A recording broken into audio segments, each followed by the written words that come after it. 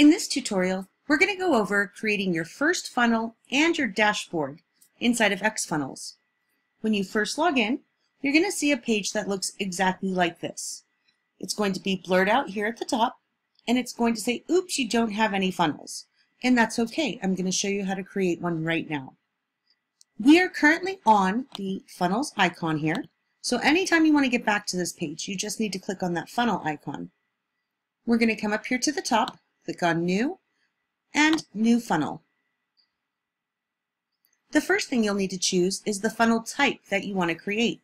You have 6 different funnels you can choose from, but for this tutorial, I'm just going to stick with the sales funnel. I'm going to scroll down and click on Next. Here, you can type in your funnel name.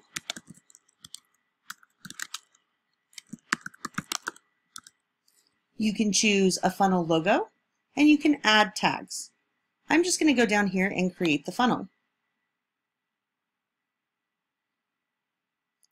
Once you've created your funnel, and the funnel you choose will determine how many of these pages you actually have, but you can always come down here and add a new step, or you can remove a step. Once you've created the funnel, you're going to want to come down here and make sure you've created a subdomain. The subdomain must be at least 3 characters, and you'll want to make sure that it's not one that's been used. If it has been used, you'll get an error like this. Oops, the subdomain already exists. So I'm going to go ahead and try another one. And you'll know it's an OK subdomain to use because this button that says Submit will turn green. If we remove a letter, it's no longer clickable. So I'm going to go ahead and click Submit and create my subdomain. Now let's go ahead and look at the dashboard. When you come to your dashboard, there's going to be a little walkthrough here that will walk you through all of the different areas of your analytics and statistics that are on this page. So you have your products, contacts, total pages, and visitors. We're going to go ahead and click on Next. Your generated revenue, orders, and opt-ins.